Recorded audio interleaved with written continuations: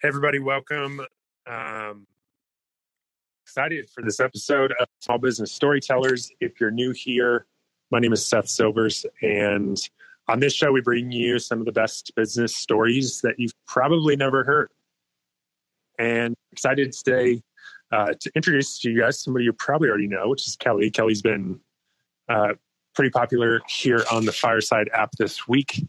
So Kelly, thanks so much for joining me.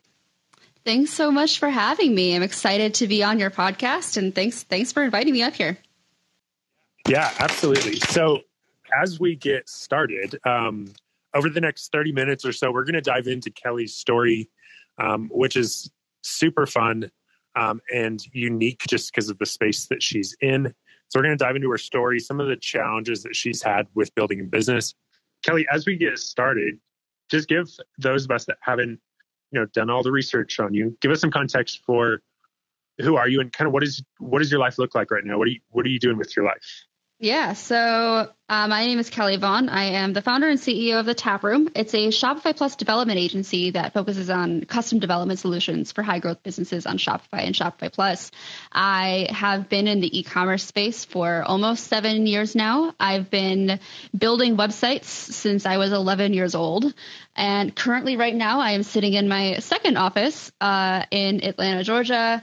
And it's sunny outside, and I really should be sitting outside, but my podcasting equipment is inside. Yeah, that is one of the problems of once you start actually getting podcast equipment, it's like you're kind of held to where your equipment is. But Exactly. you sound great. I know you just got some new gear this week, so sound great, and we're excited to be joining you in studio. Did you say that you started building websites when you were 11 years old? I don't want to gloss over that. Can you tell us a little bit about that? Because that's not how most 11-year-olds. Yeah, it is. It's definitely not the normal 11-year-old activity. So there's this website called Neopets. Some people might be familiar with it. If you're not familiar with it, it is a website where you could have your own virtual pet and you can dress it and feed it. You can play a bunch of games. And there was a community component to it as well. These communities were called guilds. And I wanted to create my own guild. And in order to customize it, I needed to know basic HTML and CSS. So I asked my dad to buy me a book to teach me how to code. It's called HTML Goodies. I believe you can technically still buy a copy of it. It's incredibly out of date at this point. But that's how I got my start. I started learning how to code when I was 11. And I actually, and we can get into my story a little bit later, but I actually started freelancing when I was 14 years old. That's amazing. And you wrote you wrote the book on freelancing. Yes, I wrote a book called Start Freelancing Today, talking about how I got started and how you can get started with freelancing. And it takes you all the way from forming your business to scaling your business. So lots to cover in there. Again, Start Freelancing Today, and you can visit the website for it at startfreelancing.today, or you can find it on Amazon. It's available as an ebook and an audiobook. Yeah, which is amazing. And not a lot of people write a book, much less. What was the first platform that you built?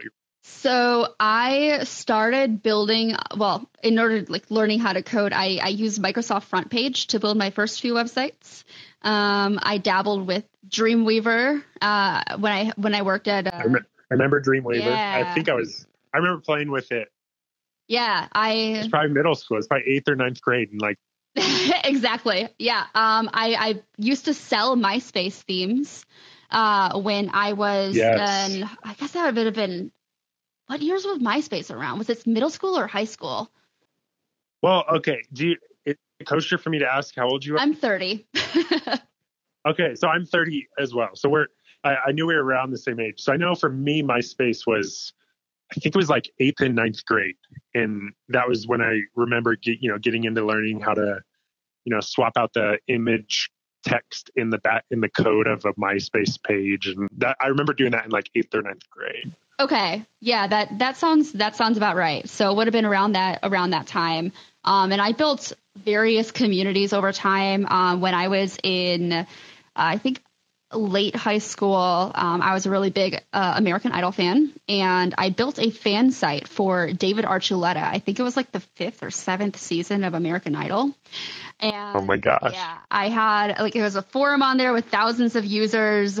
And actually, David Archuleta's dad had reached out to me and it was like, hey, love the website. After we do when we start doing the American Idol summer tour, do you want to come to one of the shows and then come backstage and meet him? And I'm like, yes, this is my dream come true. So I still have all of the pictures of when I went backstage for the American Idol post show. That is amazing. Was it around that time that you started realizing like, okay, this whole web thing is what I want to do? So that's the funniest thing. I did not want to do development as a career. When I was in high school, I was like, there's no way I would be happy doing this full time as a career. If I was forced to do it, I would grow to hate it. And so I went to college for something entirely different. What did you end up going to college for? So after changing my degree choice like 4 times, as one usually does in undergrad, I eventually settled on psychology. And then I continued on from undergrad into grad school and got 2 master's degrees in public health and clinical social work. Okay, so those are definitely different than development. Yes. Tell me about, like, did you get into those and then realize you wanted to make more David Archuleta fan sites? Or like, what was the transition kind of from, I'm imagining you probably did some work in those arenas. I did, yes. So I did. My primary focus was on childhood obesity prevention, all through the MPH and social work program. More on the public health side than the social work side, which is really funny because I use my social work degree literally every single day now. But I was actually freelancing all through undergrad and grad school because college is really expensive and never really grew to hate it. I ended up getting my first quote unquote real job out of grad school, which was a fellowship at the Centers for Disease Control and Prevention. It was a 2-year fellowship program, 1 year, and then they would extend to 2 afterwards, but they wouldn't tell you whether they extended it because federal funding. And they needed somebody who had their master's in public health who also knew how to code. This is not going to come as any surprise whatsoever. I was the only applicant, and they did let me know this 2 weeks into hiring me. And so that was my first full-time job. So as soon as they realized just how well I could code, they're like, well, let's pivot this a little bit more to be less public health and more development at a really low rate. So I did not last long there. Yeah. And it was, so then after that job, did you kind of jump towards like what you knew as far as freelancing and doing some development work? Yeah. So it was around that time that I discovered Shopify. I discovered it in 2014. And I was still, again, freelancing even while I was at CDC. And I hit this pivot point where my fellowship was paying a stipend of $45,000 a year. That's the cap of what I could make there. I was making more money freelancing on the side than I was through just the fellowship stipend. And we shared, we shared cubicles there because, again, government and funding and spacing. And my cube mate was like, Kelly, why are you here? Like, why don't you just do your own thing? You clearly have work coming in. Just do it. So I thought long and hard about it. And once my husband and I got married and I was able to get on his health insurance, that was really the deciding factor for me. Like, can I have health insurance? And so this was September of 2015, and I jumped ship and I quit the fellowship program and I went full time into freelancing. Okay, this is amazing because my business's birthday is September of 2015. That's amazing. I love it. So yeah, same age. We started at the same time. So, and I mean, it was a little more, mine was not as stable of a jump as you. I was, dating my now wife at the time. And, if I would have gotten married, then I probably would have just like continued peanut butter sandwiches for lunch and, just like live out of my car or something. But, that helped me to realize really quickly, like, okay, there's got to be some there's probably got to be some supplemental income while we're building this business thing. And so, I did some different freelancing and jobs along the way. But the last 5 years has definitely been a journey. I'm curious. I love asking people, like, what was the first thing that you ever like sold online? It's always so interesting to hear what the first thing you like created and sold, and how much was it for? All right. We got to go back to when I was 14 years old then, because that was my first client. It was a family friend who ran a hunting supply store up in Michigan. That's where I grew up. And it was basically an e-commerce store minus the actual transactional component where you can check out. You just had to call or come in to place an order. My payment for that was a t-shirt. That's hilarious you say that, because oftentimes it's not, you don't get money for your first thing. Exactly. I still have the t-shirt too. It turns out that my dad just texted me out of the blue one day and with this picture of this really dirty shirt. And I'm like, why are you sending this to me? He's like, don't you recognize it? And I looked closer and saw the name Taylor's Hunting Supplies on it. And that was the original business. And, he meets up with me and hands me the shirt. It is so like dirty. It's missing a sleeve. And I'm like, what were you doing with this? And it turns out he'd been using it as a dust rag for years. It didn't realize what shirt it was. And so he did his best to clean it, like wash it as many times as he possibly could. And now I have the shirt. So eventually I'm going to frame it because it's basically my first dollar. Yeah, no, I think that's amazing. And I also think it's kind of amazing that your dad used like one of the, an artifact of your legacy to change his oil. Exactly. But I asked that question to another person that they were in kind of the marketing and online sales space. And their first website, they sold for a gun. A gun for a website, which they are in Oklahoma. So it does make sense, but it's always hilarious. What kind of things have you done work for? So that's awesome that you still have the t-shirt, and it'll be fun to see that framed one day. Yeah, I honestly, to be completely transparent, I lost it. It is somewhere in my house, but I will find it. Well, there you go. You'll find it. So let's fast forward to now. You've came a long way since, exchanging, being on the t-shirt exchange and switching out shirts for websites.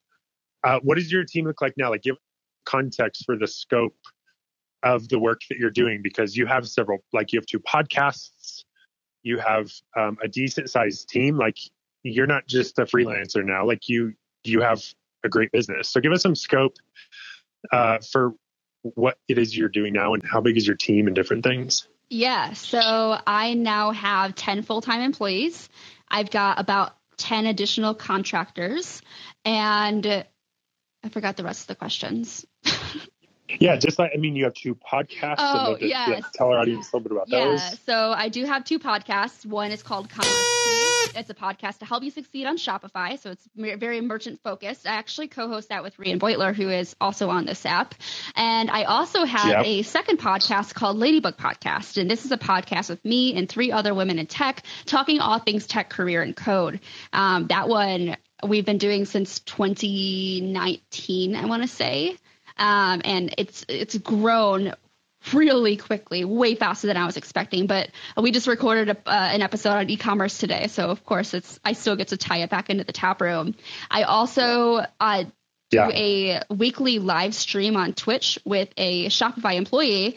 We call it Kelly Plus Kelly because my name is Kelly and his name is Thomas Kelly. So on brand. And so we're basically live, or like building a Shopify store live. So any Shopify developer who's interested in theme development, they can kind of see us in action and watch us actually build out this site. What else do I do? Yeah, which is amazing. Even with your with the Tea podcast, what's the name of it again? I can't remember. It's Commerce Tea. Commerce Tea. Like, you guys do live reviews of sites and stuff. So I think that's an awesome thing about the media. You're showing people what's working and what's not, and really showing them your experience. What made you want to take that more transparent, that more like generous, like, I'm going to kind of give away our knowledge perspective with content, as opposed to feeling like you need to like keep it all really close to the chest and only share those secrets with people that are paying you.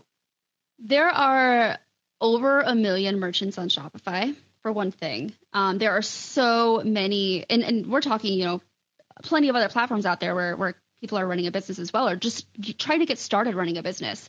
When I started the agency, I did not know what in the world I was doing. And I was just making everything up as I go. Now that I've gotten, 7 years into working on e-commerce, there's a lot that I know, and there's a lot that I could share to help other merchants kind of get that leg up without having to, well, first off, quite often people don't have funding to start off with. And Right. 7 years in, I'm not exactly a cheap consultant at this point. And so I would just rather have that information be available so you can actually get a head start, get started, find your first customers, start getting some sales in, start to optimize your store. And, the dream would be at some point you grow so much to the point where you're an ideal client for the Taproom. There's no point in keeping all that information in. Right. I mean, where else is it going to go? It's just going to sit there in my head forever. Yeah. And I've struggled with that too, because, the vision when I started my company Story On was to help small businesses market with stories, and to help them market authentically. So, for the last 5 years, we've spent a lot of it working with anybody and everybody who had a story and wanted marketing and had $5 or more. Which isn't a sustainable business model. And so, it took us a while to realize, putting out content is really the best way to be helping those people that aren't ready to hire you now. But, if they're really intentional for the next year, then they can grow to the place where they are ready. I'd love to hear about that journey for you. Have you, it sounds like you're probably not the cheapest in town. You're probably not for the people that are, for the people that are looking for, a $10 Shopify site. Has pricing and figuring out just how to know your value in the marketplace, has that been a challenge for you over the years? Without a doubt, yes. I have always undercharged, and this has been a constant battle. Even now, as I'm moving up market, I still feel like I'm not charging enough. And I'm like a complete open book when it comes to sharing my rates. And again, there's so many merchants on Shopify that I don't feel like it's really tough competition, because there's enough work to go around for everybody. So I would rather kind of set the stage with, whatever I can share to help other agencies grow as well. I did not have that. I want them to have that. So, I remember when I charged $3,000 for my first Shopify build. It was a custom website. This business is now doing over $20 million annually. And this was 3 years ago. And, speaking value-based pricing, that's terrible return for me. And now, our minimum engagement's $50,000. Yeah. Yeah. How did you, were there some moments, maybe some failures, maybe some lost contracts, maybe it was, realizing you took on a $50,000 project and only charging $3,000? What were some moments that helped you to get to that place where you're I know our value, and I know what we're worth?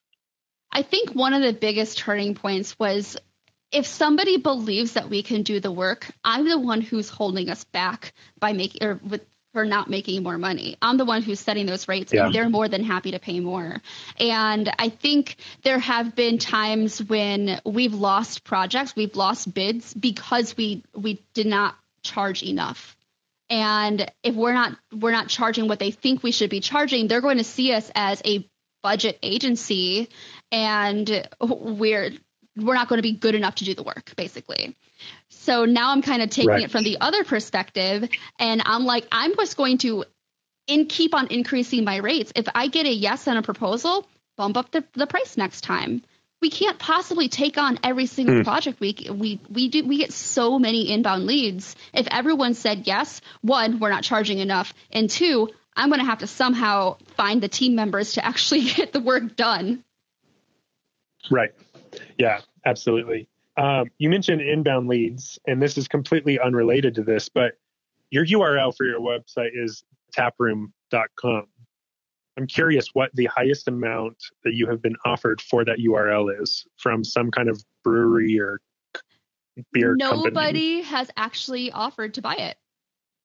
Okay. I I'm sure I'm paid, sure one day it'll happen, but I think yeah, that's a great URL that you have. thank you. Yeah, I was at a McKellar bar in Copenhagen, and as most good ideas come from drinking, I was like, why don't I call it the tap room? Like, call my agency the tap room because, you're exchanging creative ideas at tap rooms and you make some magic. I mean, there's so many good things that come out of tap rooms. And so I looked it up and it was available for resale for like $2,500. And I'm like, I'm going to bid 2,000, see what happens. And they're like, okay. So I bought the domain for Love it. $2,000. That's amazing. Well, I hope that sometime in the next year that I can come to Atlanta. I have a couple of clients in Atlanta and we can sit down and have a conversation in a tap room somewhere. Oh, without a doubt. There's actually also a coffee shop called Taproom Coffee in Atlanta. And I always feel a strong desire just to like work out of there for a day, just to be on brand with where I am and what business I'm running. Yeah, absolutely. No, I love it. I love the name. I love the concept behind it.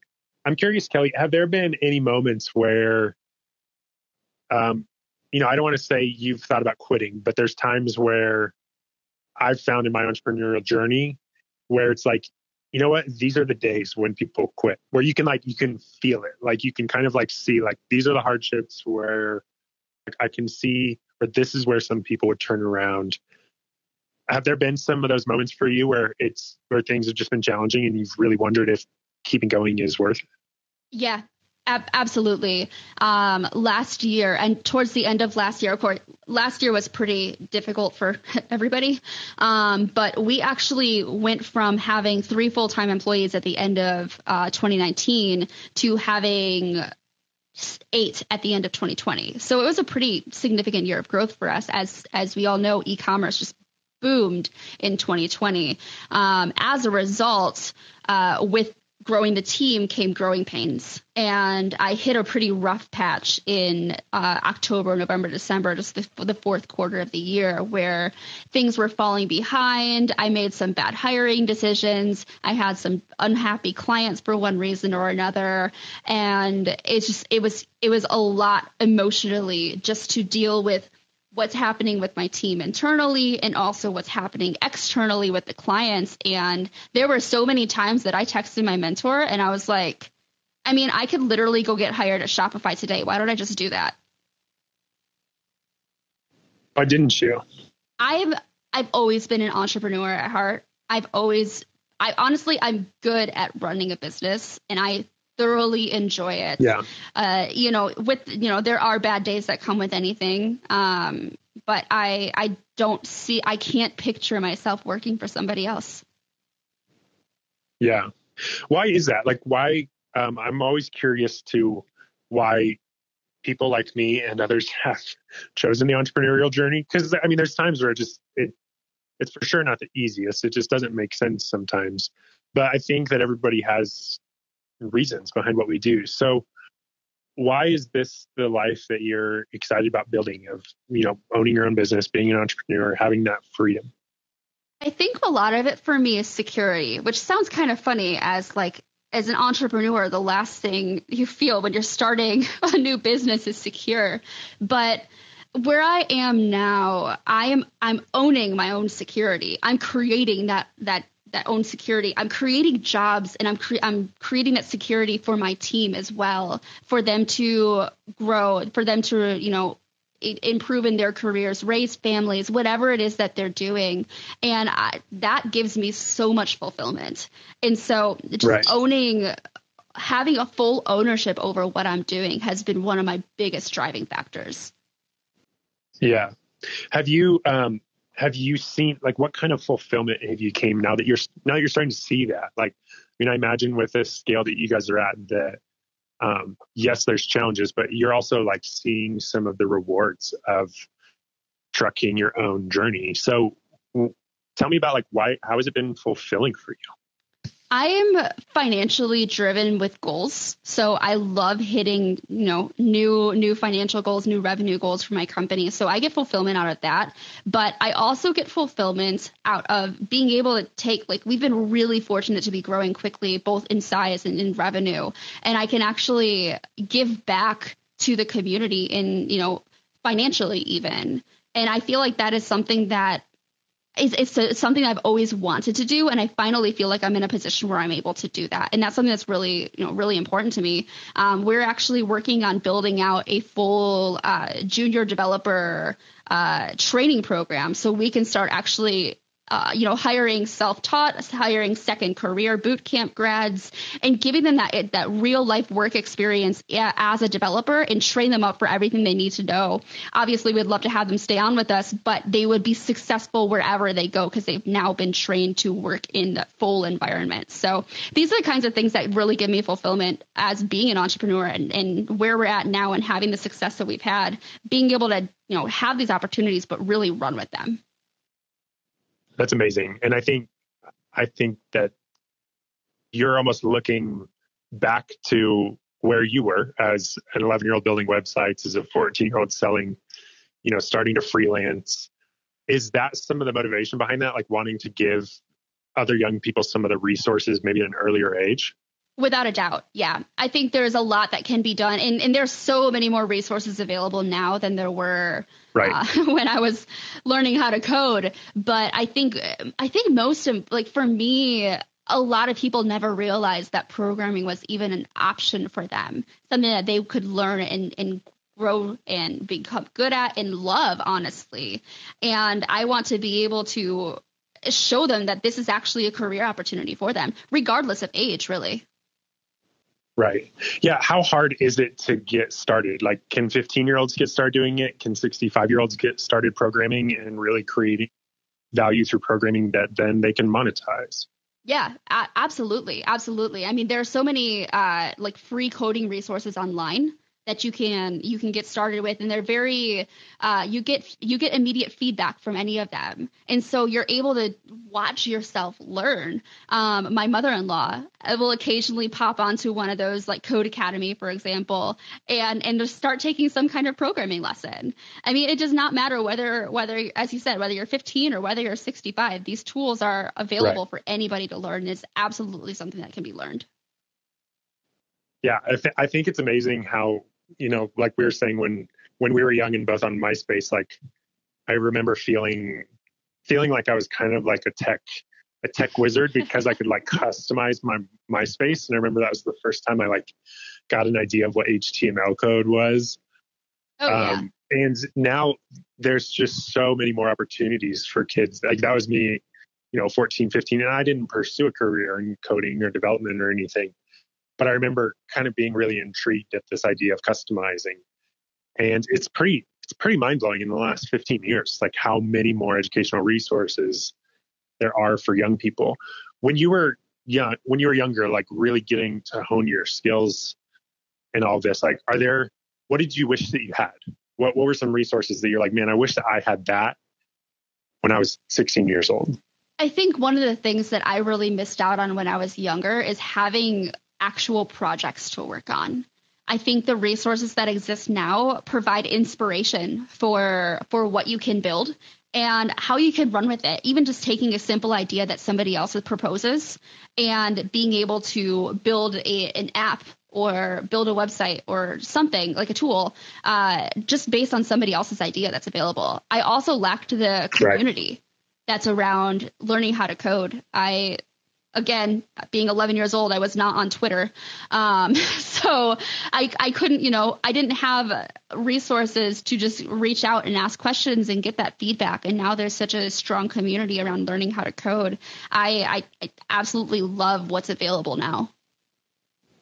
Yeah. I think that's amazing. And just seeing what's available, and there's so much free stuff too. There's a lot of great, if you're wanting to put in resources, there's those opportunities, but there's so many free opportunities as well. I'm curious if you're into the gaming scene at all, because that's one area where I've heard like there's teenagers that are making insane amounts of money that are like coding items for Minecraft and for games these days. And so, yeah, I'd love to hear your thoughts on that and kind of explain a little bit, like help us understand how that works. Yeah, so this is definitely not my area of expertise. When it comes to gaming, I have a Nintendo Switch and I occasionally play the old games that I loved to play when I was younger, like Spyro and Crash Bandicoot, the occasional Zelda. But yeah, so these games that have been created that are kind of like open world creativity, they've created a marketplace and the tools that you need for anybody to go in and create objects within these games. And you're able to actually sell these through like a marketplace, for example. And other people who are playing the games are able to purchase those to use in their own world, quote unquote. And yeah, you can really make so much money from it. Just, depends on what you're making and when you get in and how unique your items are, how useful they are, things like that. But there's an actual market for it. Yeah. Do you often look back at the marketplaces that are available now? Think like, man, if I was 15 or if I was in college, then I would definitely be, coming up with some more creative solutions to be getting paid from my dorm room. Without a doubt, looking back at some of the things that have been created that are now successful companies as well. Like, I thought about doing that a long time ago. I just didn't maybe have the skill set at the time. But I think it's so cool to see, as kids especially, just taking these opportunities to explore their entrepreneurial side. Yeah, absolutely. Well, we have some questions starting to come in. So we have Terry and Trent on stage. So Terry, if you want to go ahead and unmute yourself, would love to know what question you have for Kelly. Hi, Seth. Hi, Kelly. Can you hear me? Sure can. Hello. Yep. I'm really enjoying your show. Thanks for doing this. And you both sound great, by the way, audio wise. I know we've been all learning how to get the best audio with the new format. I wanted to it's not really a question. I just wanted to comment and say I appreciate, Kelly, so much your generosity and the information that you're sharing, especially with pricing. I find it really refreshing and it's actually very useful information. But I really kind of share both of your philosophies that to be able to share the information that we weren't able to get freely and clearly when we were putting our businesses together.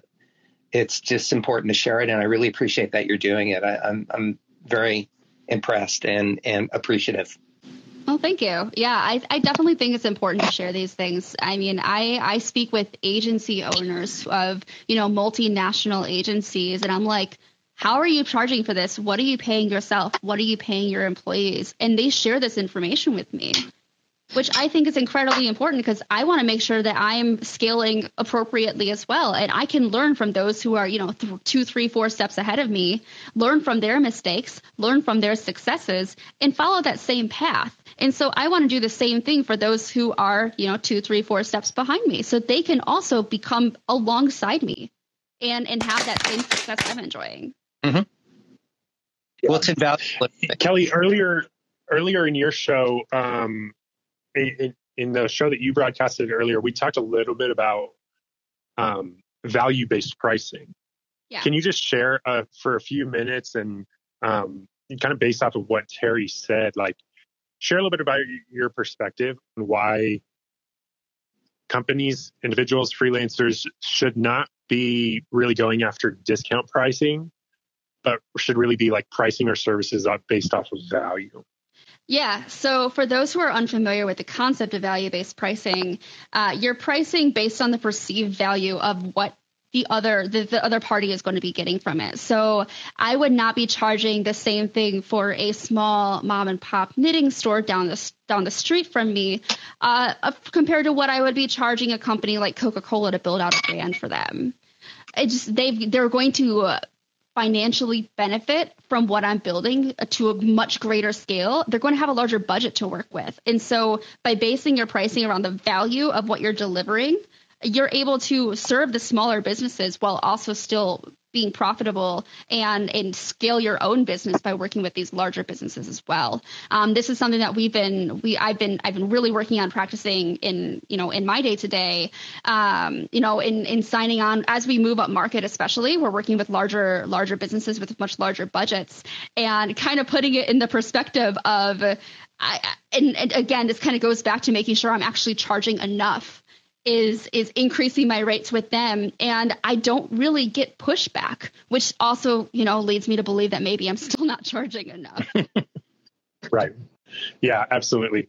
Terry, did that kind of answer or kind of respond to your comment, or is there any other questions that you have?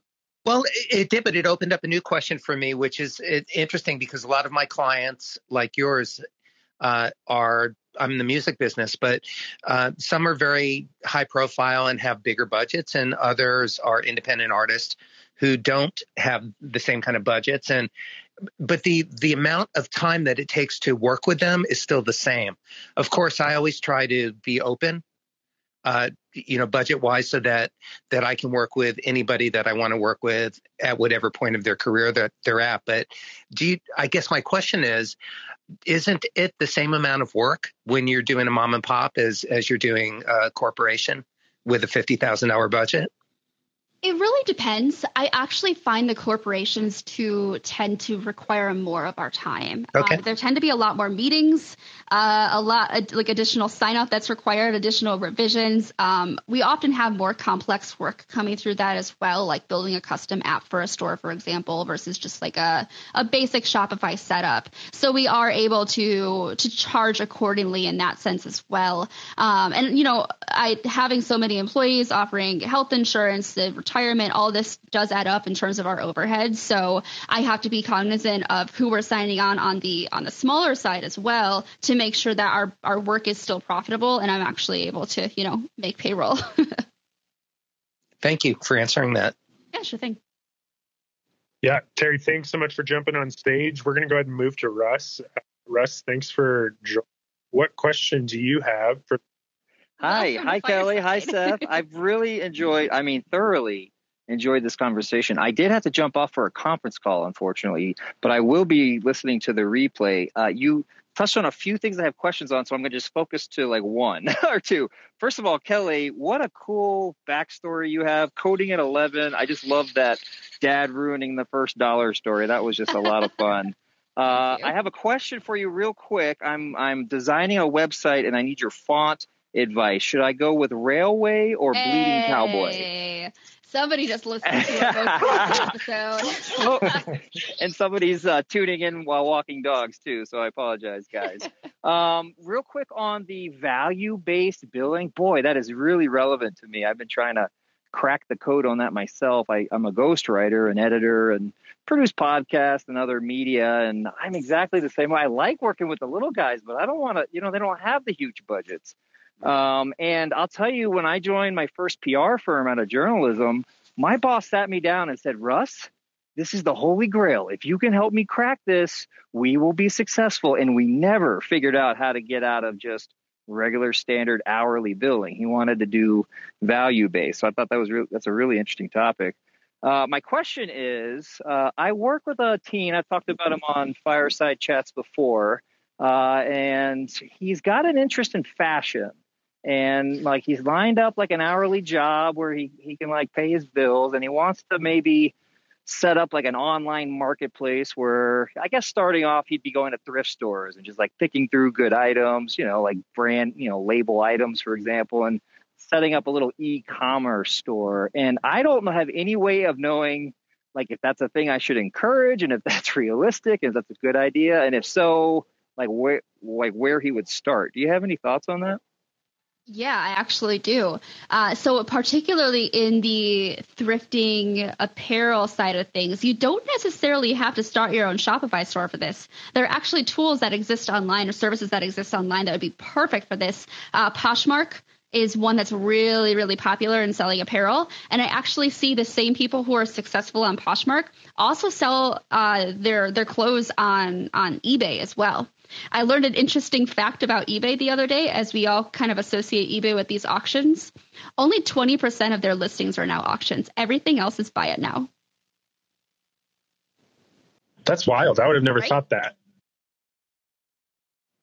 I'm curious, kind of as a follow-up with that, Russ, can you help us, well, as a follow-up to Russ's question, Kelly, can you help us understand when does somebody need like a custom solution versus should they just get like, the Shopify plugin on their WordPress site, or should they ever do that? Like, help us understand kind of like the stages of I'm selling things online and when do I need to like actually hire somebody like you? Yeah. So the beauty of Shopify is that they've got it's a very accessible platform for getting started, and their documentation is really great and their customer service is really great. So you're actually able to get up and running. If you're looking to sell anything, it's a great place to start. The only reason why I wasn't really strongly encouraging it on the thrifting clothes side of things is just because there are actual services and like marketplaces that exist that really, really support that space. You could absolutely be successful at having a Shopify store as well if you wanted to go that route. But then, of course, you are going to be looking at dealing with the legal and accounting side of things, making sure you're charging sales tax where it needs to go, dealing with shipping, making sure your policies are all set. So just some things to kind of be cognizant of if you do decide to take that path. In terms of, asking for help or where you should get started, Shopify, you mentioned having Shopify on a WordPress site. Shopify, this is not well known. They have a light plan that's $9 a month that allows you to create what are called buy buttons that lets you create products with Shopify. It generates a button for you to embed on any website. So if you're already on WordPress and you just want to add some links to purchase some things, you're able to do that. And then it takes you to Shopify's checkout to actually complete the purchase, which is great because Shopify's checkout is known for being performance. It's known for being secure. It's trusted. So you get that added benefit of the Shopify Trust Badge while still keeping your store elsewhere. I, of course, love seeing Shopify storefronts as a whole. And there are so many really great Shopify themes in the Shopify theme store that you can either install for free or purchase. And they're anywhere from $0 up to, I think the most expensive theme I've seen is like $450, not on the Shopify theme store, but it's a really great place to start. And honestly, even merchants doing millions of dollars annually, they still don't necessarily need a custom theme unless there's a very strong reason to go custom. The beauty of Shopify themes is that it provides you with a really nice starting point without having to reinvent the entire wheel and design the entire site from scratch, rebuild the entire site from scratch. You have access to all of the template files already. So a developer can go in and be like, hey, this is what I want to start with, but I want to change the way this is laid out and I want to add this feature. And you can do all of that. Yeah, I think it's amazing. Again, what's just available. It was so much more challenging to kind of solve the same problems 10 years ago. And now there really is solutions, no matter where you are, whether you're just starting. And I didn't know about that button solution, but that's amazing. There's actually a client that I have that I think something that simple is probably what they need. Exactly. And yeah, again, having that security of actually going through Shopify as opposed to, people want to know that things are secure. In the last 10, 15 minutes of this interview, again, want to remind anybody that wants to come and ask a question.